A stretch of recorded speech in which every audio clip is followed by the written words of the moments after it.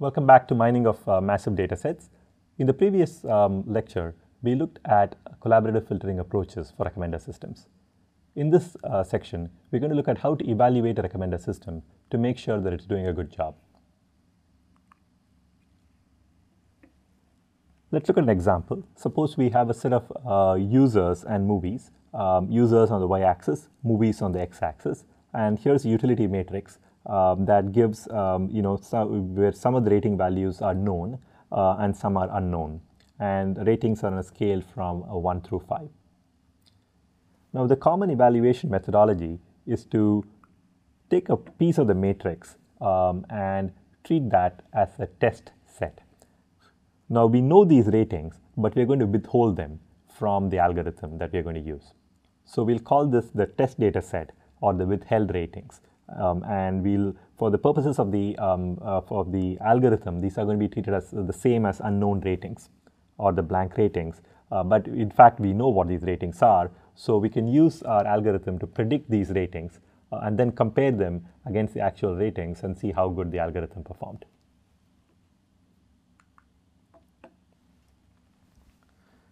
So the trick is to compare the predictions against the withheld known ratings or the test set T, and the most common measure is a measure called the root mean square error, or RMSE for short, and it's very simply defined, as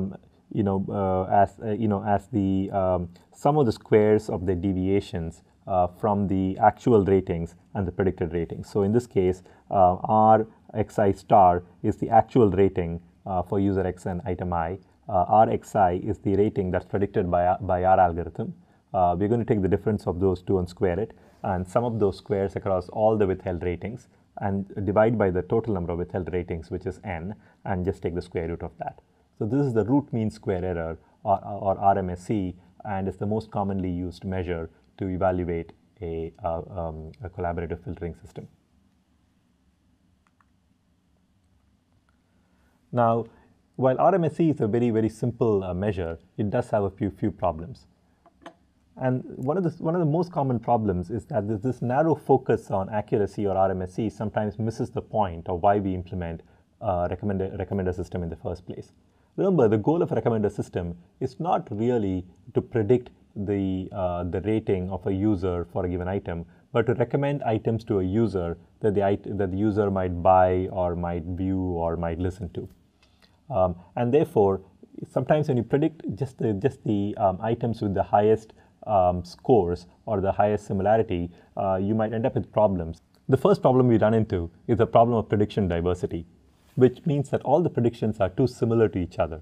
For example, let's say the user liked the first Harry Potter movie.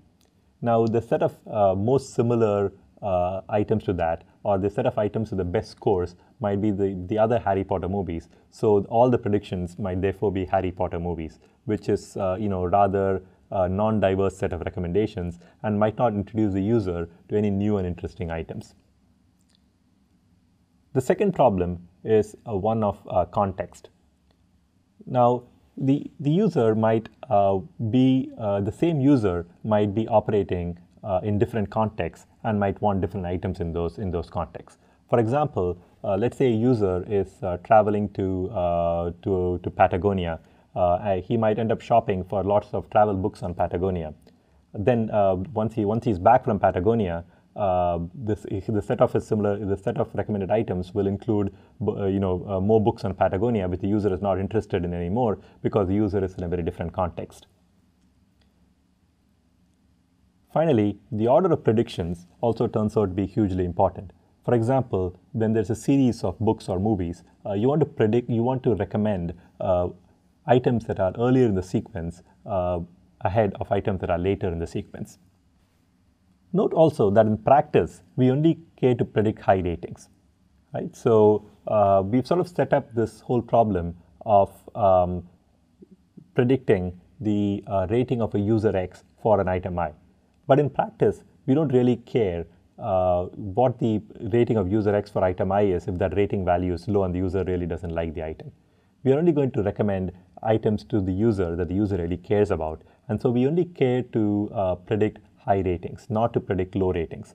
And the RMSE that we've sort of defined, the root mean square error, actually doesn't distinguish between high ratings and low ratings. It only looks at the difference between the actual ratings and the predicted ratings. So in fact, we might come up with a method that works well in practice, that recommends really good items to users, but actually makes bad errors on items that the user doesn't really like. Now, this algorithm might work really well in practice, but its root mean square error evaluation will look really bad. So an alternative method that actually captures this idea is to use a metric called precision at top k. So let's say the user, we look at the withheld ratings of the user, but only look at the highest k ratings in the withheld set for a given user, and see whether our algorithm can predict a large fraction of those items. So the precision at top k is just a percentage of the predictions that are in the user's top k withheld ratings.